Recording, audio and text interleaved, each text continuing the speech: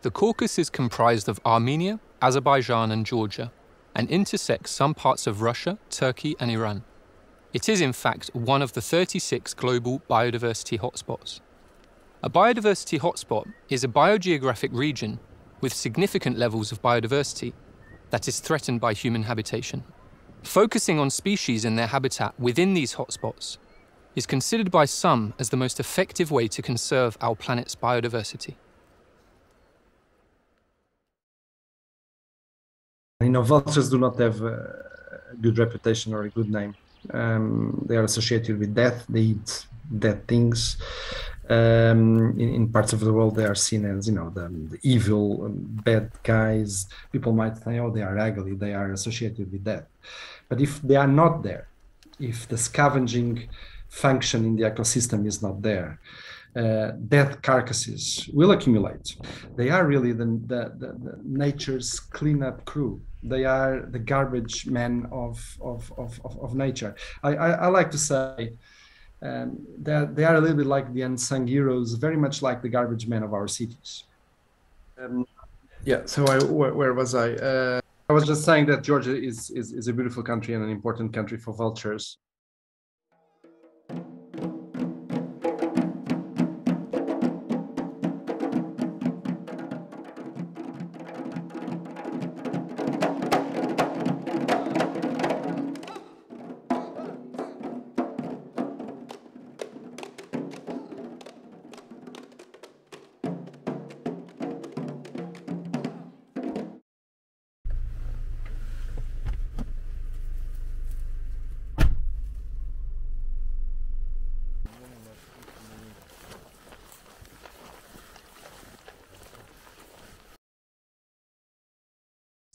ოთხი სადაც იჯდა უბეში. ახსოვს? ო. 1 2 3 4. გამოქვაბულის ზემოთ 4 იჯდა. ო. იმას აუკევი სუსუზემო. ო. და კლდეზე ზის მარცხნივ.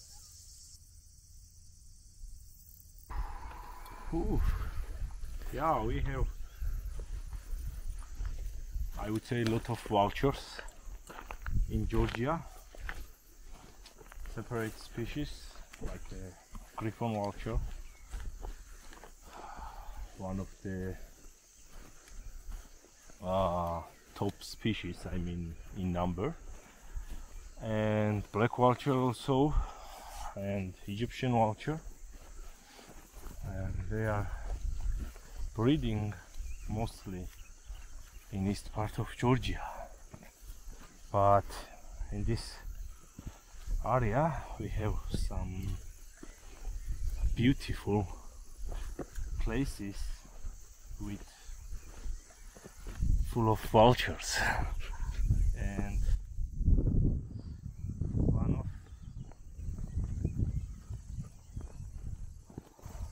this is one of them where we are now.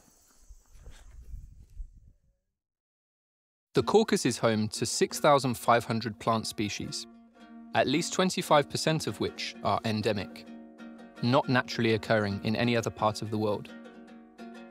The region includes 9 climate zones from subtropical to semi-desert, with peaks higher than the Alps. Despite the name Eagle Gorge, in the Kaheti region of eastern Georgia, it is more so a hotspot and breeding ground for vultures. Nika and Kola are here to assess the population size, breeding population, and nesting success of the griffon and Egyptian vultures, but too to take note of other species, such as storks and snake-eating eagles. They are both interested in going beyond the metrics, observing the behaviours and lives of these species, and how they interact with their wider ecosystem.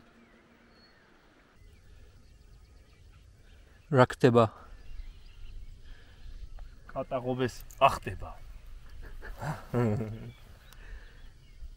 We found Egyptian vulture sitting on the nest and another griffon vulture nest, but it's empty now. But it's hard to say. Which nest are you photographing now?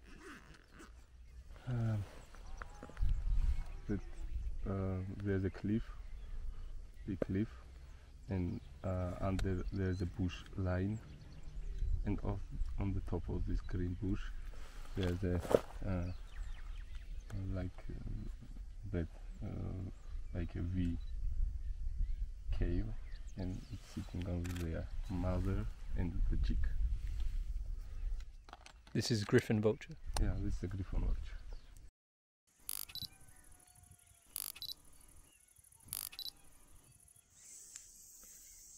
Mostly we are working together and we know each other very well. We trust each other and we're happy when we are together working on birds or mammals. Yeah, when you're working with your friend is more good. Me and Nika working together very comfortable because we know together more than 10 years. We need to get a result, real results. Of course, we understand our result will not 100% true, but we need to be 85% true. That means we need to found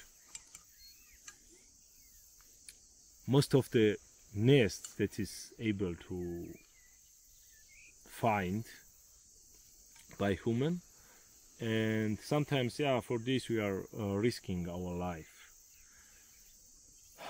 But it's also some kind of pleasure when you are feeling this, and I don't know. Sometimes you need to go a little bit far to see more good this nest or something, as Nika go now in different rock and climbing there, and if you want to make your job really good, you need much climbing and much walking.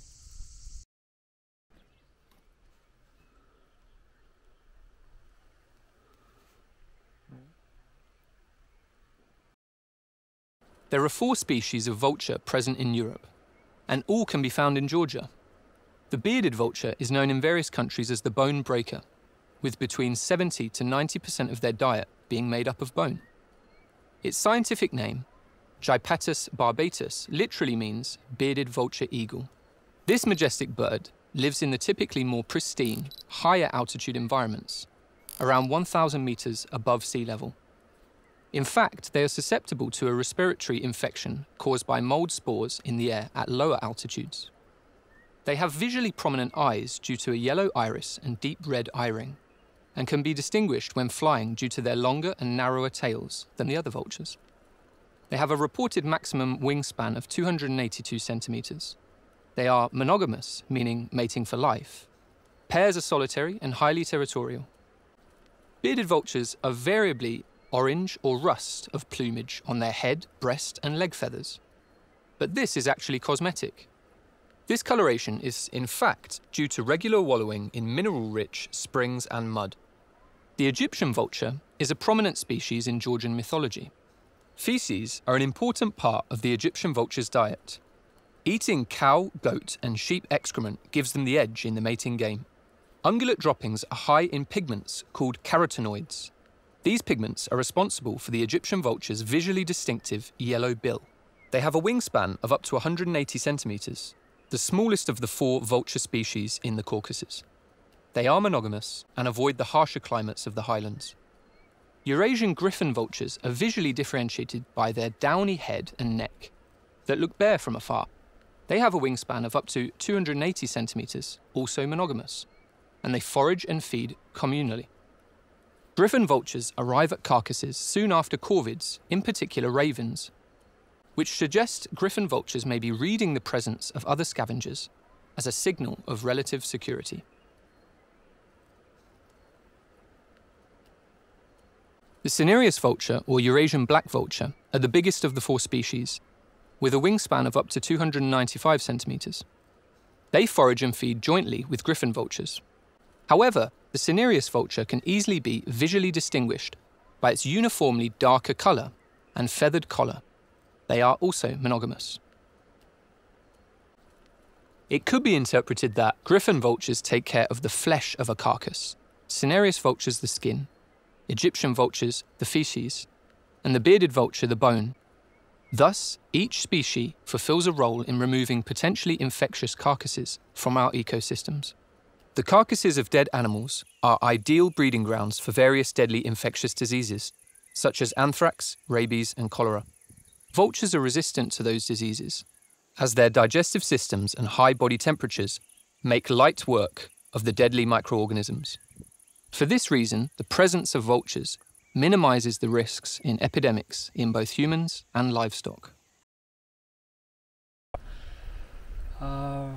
გასაოცრები არიან რა მარტივად და ბევრი მიზეზი ამის გამო, მაგრამ ხან შეიძლება უბრალოდ რაღაც მიზეზები, რაღაც მეცნიერული მიზეზები დაივიწყო და უბრალოდ დატკბე რაღაც არსებით. Yeah, the griffon vulture probably increasing in Georgia, probably because we have not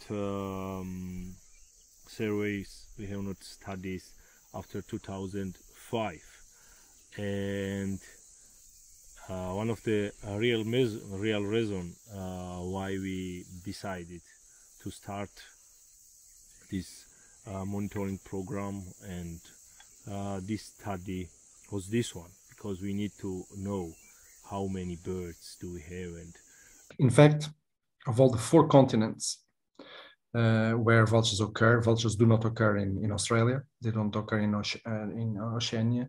So they occur in North and South America, in Europe, Africa, and Asia.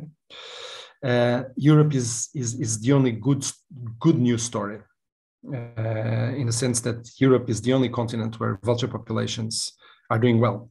They are increasing, they are rebounding, they are being restored in areas where they've formerly disappeared. They are getting reintroduced. Vulture populations of some of these 4 European species have increased 200-300% in the last 20 to 30 years in some places, in some regions in Europe. Elsewhere, it's dramatic.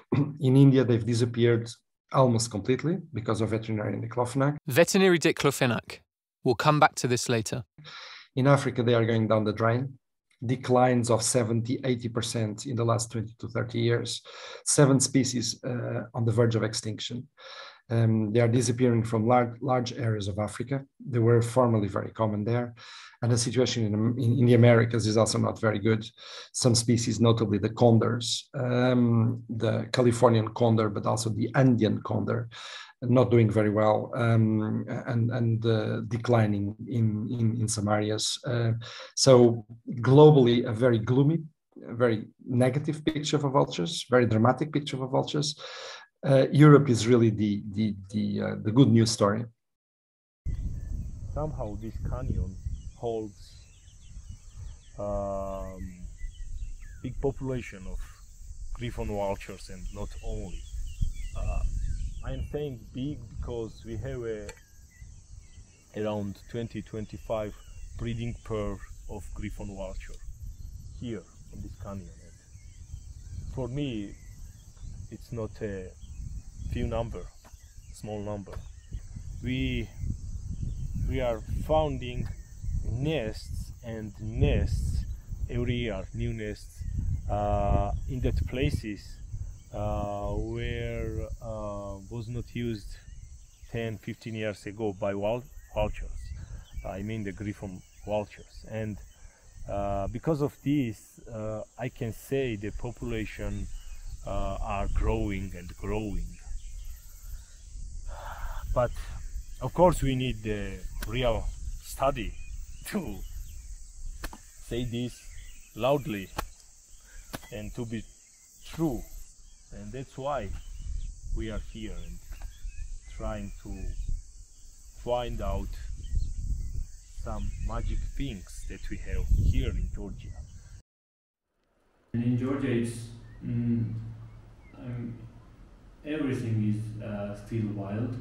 Vultures can find corpse in wild, and they can survive. We have lots of mountains, and people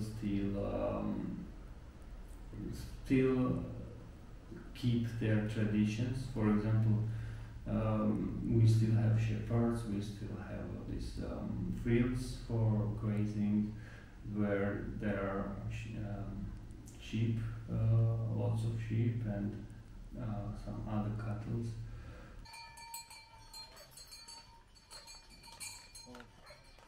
Come on, Joe.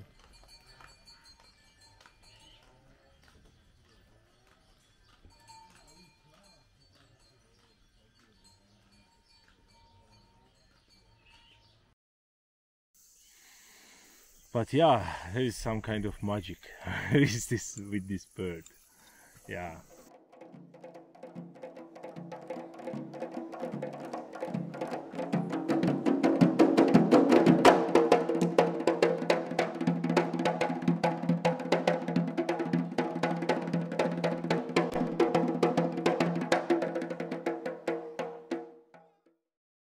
Do you think vultures are misunderstood? They are debated. Yeah, I guess they are. Definitely, largely, yeah. Yeah. Of course, I really do think that.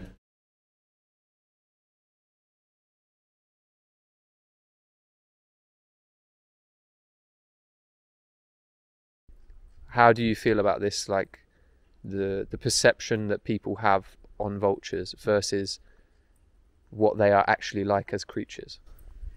კი, კარგი პერსპექტივა, ანუ ლეშჭამიები ისე როგორც სხვა ბევრი ცხოველი, აი ყველაზე ხშირად ზვიგენები მახსენდება ხოლმე, არიან ამ ფილმის ინდუსტრიის გამო, ძირითადად და ზღაპრების გამო, მაგრამ ფილმის ინდუსტრია უფრო ესეთი მასობრივი და უფრო მეტ ხალხს აქვს ცნობა დღევანდელ ფილმებს და სამწუხაროდ ძალიან ნეგატიური გავლენა ახდენენ რიგ სახეობებზე და ზოგადად ცხოველების რაღაც ჯგუფებზე, როგორც არის მაგალითად ლეშჭამიებიც, სამწუხაროდ ამ გოლგაში მოექცნენ.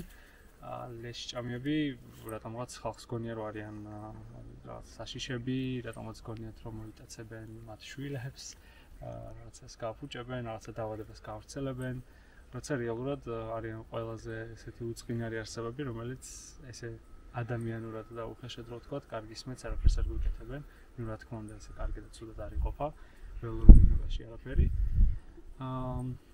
და პირველი რაც მთავარია, მათ არ შეუძლიათ ცოცხალი არც ერთი ორგანიზმის მონადირება. ისინი ელოდებიან და პოულობენ მხოლოდ მკვდარ ცხოველებს, ანილთეფიანოდის მოკვდება. ნუ ეს ხუმრობით, როგორც მათმებში ხოლმე რაღაცა ვინმე შეემწყურალი რომ მიდის უდაბნოში და თავზე რო ლეშჭამი დატრიალებს, რომ თითქოს მისი ფილს ელოდება. და კი, ძალიან ნეგატიურად არიან და ძალიან რაღაცნაირად ცუდი სახელით სარგებლობენ და აქტიური კამპანიებია საჭირო იმისთვის, რომ ხალხმა გაიგოს, რომ პირიქით ძალიან საჭიროები არიან და ყველა საფრთხეშია. დღეს იმიტომ რომ ძალიან დიდი პრობლემის წინაშე დგანან, ბევრი ადამიანი და ბევრი რეგიონში ისინი არიან მოწამვლის ხორბლი, ანუ მოწამულ ხორცს საჭმევენ, იმიტომ რომ ხალხს ქონია რომ ისინი რაღაცა ცუდს აკეთებენ, ლეშჭამიები. არის რომ ეჯახებიან ელექტროგადამცემ ბოძებს, ქარის ტურბინებს. იყო კიდე შემთხვევები, როდესაც დიკლოფენაკის გამოყენება ხდებოდა ვეტერინარული მიზნით, მაგალითად ძროხებში და მე აღმოჩნდა, რომ დიკლოფენაკი ძალიან სახიფათოა ლეშჭამიებისთვის და ანუ ამ ლეშჭამთან ისინი ლეშჭამები დებოდნენ.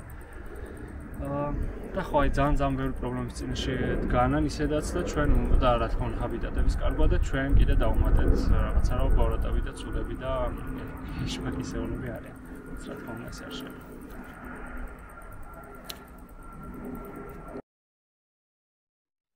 Yes, I mean, vultures generally have got a bad press. They are considered stupid, like in Jungle Book. We often call our politicians vultures because they explore the weak. Vulture capitalism is very often used, this, and this is because vultures are usually associated with death. And in our European Christian, values, death is usually a negative thing.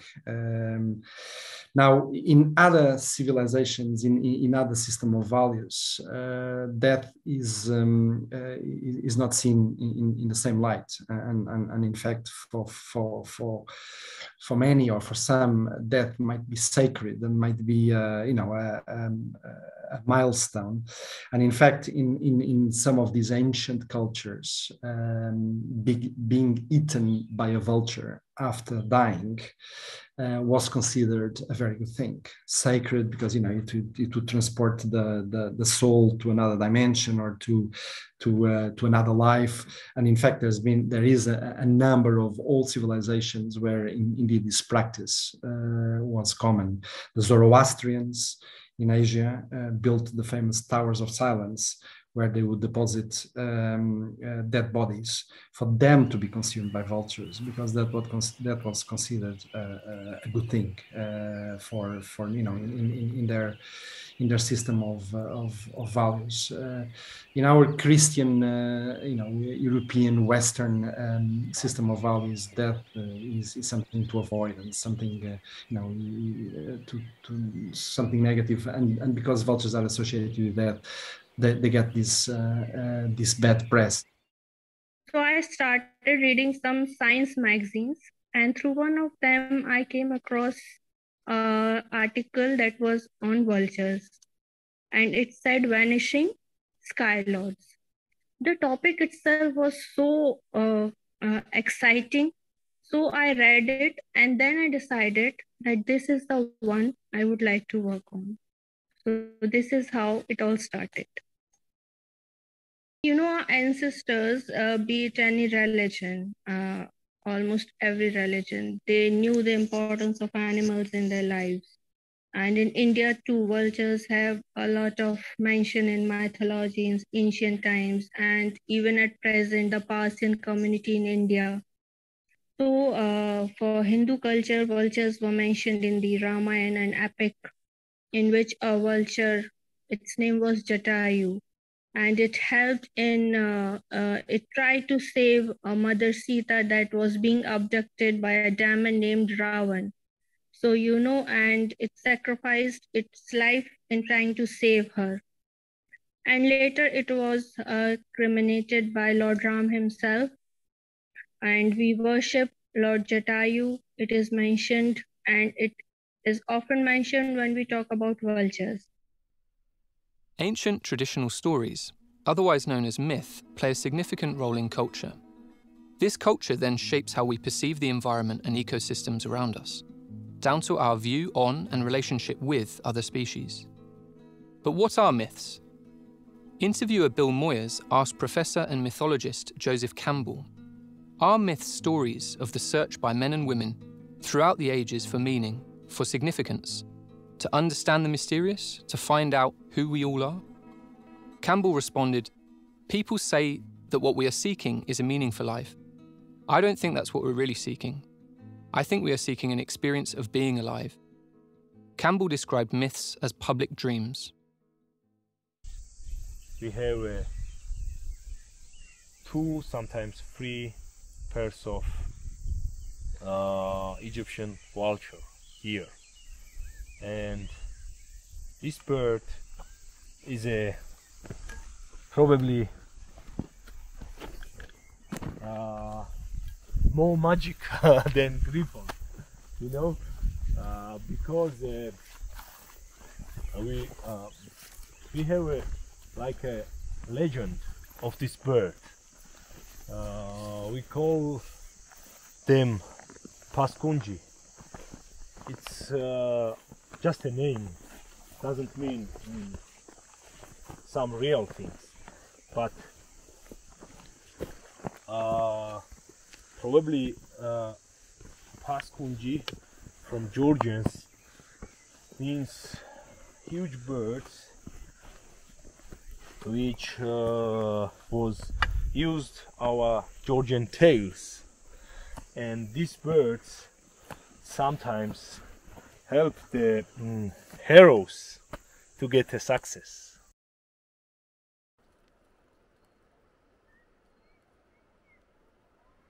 The mythology of the Kartvelian peoples, pre-Christian Georgians, is vast. Georgian myths and legends are preserved mainly as popular tales, and more present in the rural communities of Georgia. The Egyptian vulture has a special place in Georgian mythology. Paskunji, a mythical fairy tale bird, is described to have the body of a lion, yet the beak, wings and claws of an eagle. It moves between the underworld and the afterlife.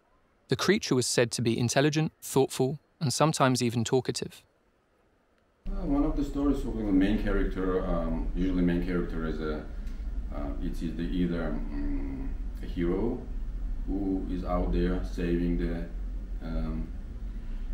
a village or a community, or it's a semi-god person who also positive, trying to save the local community, and this trying to save the local community usually engages in fighting the evil forces, like giants, for example, or dragons, many-headed dragons, like in many stories, serpents, goes through all sorts of challenges, and eventually might end up in a situation when he's going to perish, and that's when this Paskunji shows up and puts the main hero on its back and flies away from the danger. But usually what happens, this Paskunji to do so needs food, needs meat. To fly, the more meat it is, the farther it goes, and it's highly likely it's going to make it to the safety. So, and at some point the Paskunji, and if guy, this main character, gives the pieces of meat to Paskunji. But usually he runs out of meat, and what he does, he cuts off his leg, or a part of his leg, this guy, and feeds the Paskunji with this meat, with his flesh. So thanks to this, the Paskunji makes it to the safety. And that's when, and at the end, the Paskunji says, usually at the end of the story, she says, "Oh, that last part was so delicious. What was it?" And the guy wouldn't say it, but the Paskunji sees the guy is going away with a leap. And that's the when the Paskunji realizes that the guy gave him her eat this part of his body. And then the Paskunji puts the wing on this missing leg or a part of a leg, and it heals back. So that's how it goes. But to be honest, I like this kind of names. Paskunji. It sounds how can I say, some nice things, some strong, and I don't know, I like it. Mysterious, right? Yeah, some mysterious. Yeah, the main thing is that this kind of mythology playing big role to connectivity, wild animals and humans, each other. Yeah. So vultures are very important in various cultures in India as well, and in other countries also, like Tibet. Sky burial is one of the ancient cultures of Buddhism in the high Himalayas of the Tibetan Plateau, also among the Zoroastrians in Parsi communities of India. The traditional Tibetan funeral ritual, also known as Jator, involves the human corpse being exposed to the open area to be eaten by vultures. It is a deliberate and culturally symbolic practice, as vultures in this context symbolize or are associated with the purification and rebirth, and are considered sacred. A local specialist told me, the practice of Jator remains mysterious. Local and related people don't want to share their cultural rituals, Now, what we do tell people is that, death is the only certainty in our lives when we are born. We know that one day we will die. We might not know what we will do, where we will live, how is our life going to be shaped, but we know for sure that it's going to die. And there are ecosystem functions that deal with that. Our corpse will need to be and any other dead animal will need to be disposed of, will need to be managed. And vultures do that. Vultures do that admirably. Vultures do that for free and very cheaply and very effectively. If you've got a dead sheep in a field, and this is detected by vultures, they can clean it bare in 3 or 4 hours. And when I say clean it bare, it's clean it bare. Nothing remains except the bones. And if the birded vulture was there, even the bones would be eaten. So basically, you've got a recycling of nutrients, which is extremely effective. They are really, and it's only them and a few other species of mammals that can do this job. No other species can do this job, and therefore they are an absolute needed part of the countryside and of our ecosystems. And that's what we try to tell people, raise their awareness so that they understand vultures in a different light.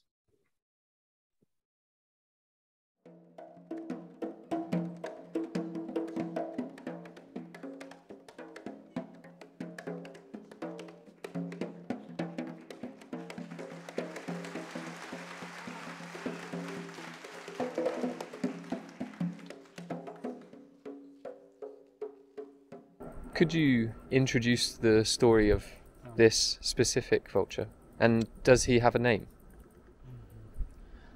ეს ორბი იპოვა ერთ-ერთმა მოქალაქემ თურქეთის რეგიონში, სადღაც მდინარის პირას, რატომაც ფეხები ქონა თოკით შეკრული, ძალიან პარისკელი თოკით.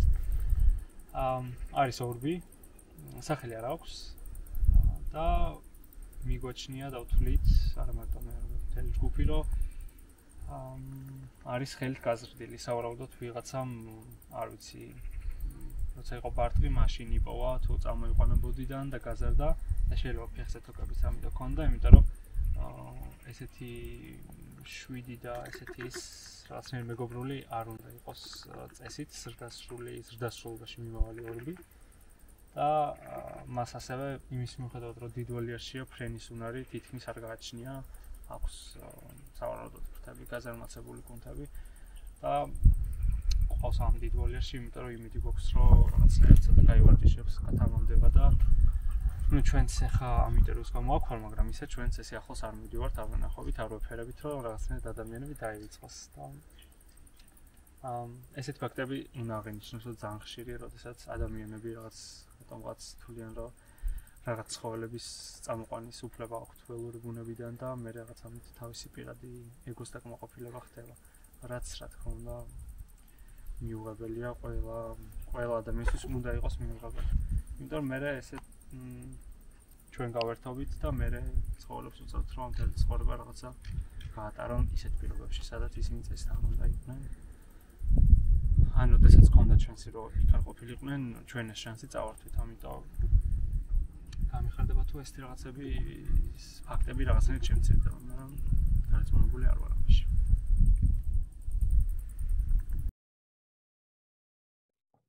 Vultures are, for the most part, not able to hunt.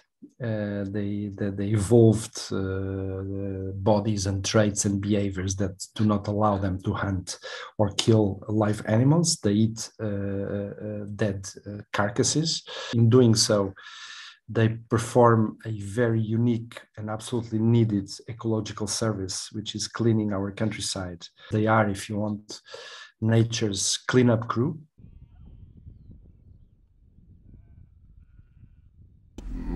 Luckily, the farmers here and the vets don't use these painkillers of a group of diclofenac, diclofenol, diclofenac, non-steroidal painkillers. if you treat an animal, a livestock, with this seemingly non-harmful, innocent painkillers that humans use daily to manage their pains and their fever.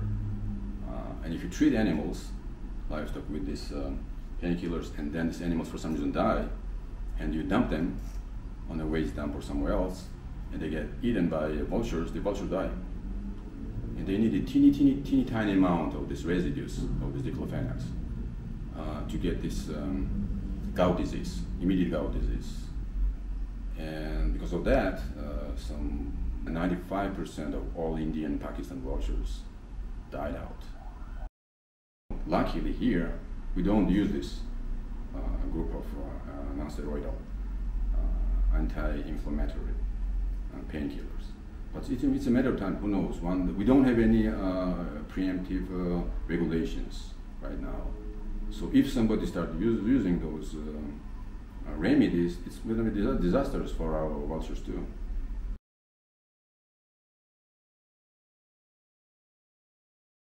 Poisoning is the #1 threat to vultures in Europe and worldwide. This poisoning is not directed at vultures usually. It's directed at carnivores to try to solve, in a rather drastic way, human-wildlife conflict. So in other words, the driver of poisoning is usually carnivores. In Europe, wolves, bears, lynx. In Africa, lions and leopards that kill livestock or game species. And therefore, livestock breeders or hunters, they often feel the need to kill the predators. A rather drastic way of doing it is by using poison bait. So a piece of meat which they lace with a certain poison, which they put on the ground in order to kill the predator that has killed either the cattle or their game species. The problem with this is that this is an extremely indiscriminate and drastic way of trying to solve human-wildlife conflict, and it's illegal. It's illegal because it's indiscriminate. You basically can kill everything with that poison bait, not only the targeted carnivore, but any other scavenger or animal that for some reason eats the poison bait.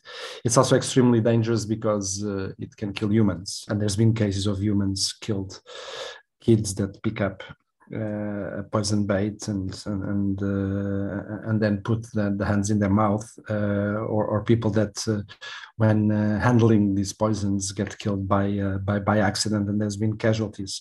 Vultures get killed, and vultures get killed because they are scavengers. Vultures by nature are scavengers. Scavengers means that they eat dead meat. They come down, they eat, and they die. And this is the #1 killer, the main threat to vultures worldwide, poisoning. Other threats, including electrocution, collisions, mostly with power lines, land management, persecution, and trapping, further undermine the stability of vulture populations. I can say the population of griffon vulture in Georgia, it's increasing, but I can't say same about black vulture and also Egyptian vulture. But sometimes people are thinking this is like this, blah blah blah, but it's not true, and that's why we need surveys, we need the studies, we need of course long-term surveys and then long-term plan to save the populations. Yeah, first we need to study better these local populations. We need to know what are the threats, how are the populations, what is the stable population, and then we can focus to keep these numbers stable. Do you think that to save a species is to save an ecosystem? Yes. Of course, when you are trying to save one species, it's not only one species indeed. You are trying to save ecosystem, the habitat that's held by this species. So, vultures, a largely misunderstood species, serve a crucially important function in our ecosystems. They have, in recent decades and continue to, suffer great challenges to their existence. What does the future hold? Well, I'm positive by nature, and I'm really also very, boosted by our success story in Europe. It is possible to restore vulture populations if we want. We can do it, and we've been doing it in Europe. So therefore, I would like to believe that we will continue to do it in Europe, and we can also do it elsewhere where vulture populations have been decimated or are still decreasing. If governments, if societies do not allocate the funding, do not allocate the space, do not allocate the measures that our biodiversity needs, then it will be very, very difficult, and it will ultimately mean the end of humankind as we know it. Because indeed we are facing a biodiversity crisis, and our future depends on biodiversity, depends on soil, depends on forests, depends on all these ecosystem functions that exist, and we will suffer as a species, and as a humankind. So, but yeah, I'm positive. I hope that governments and societies recognize the value of biodiversity and the need for biodiversity, and put pressure for resources and regulations to be in place. We will then be able to restore vultures and revert the very negative situation that we now have in Asia and in Africa. Thank you for taking the time and your interest in vultures. It's badly needed, and it's very welcome. The more we spread the word about their situation and what needs to be done, the better. So thank you for reaching out to all these people.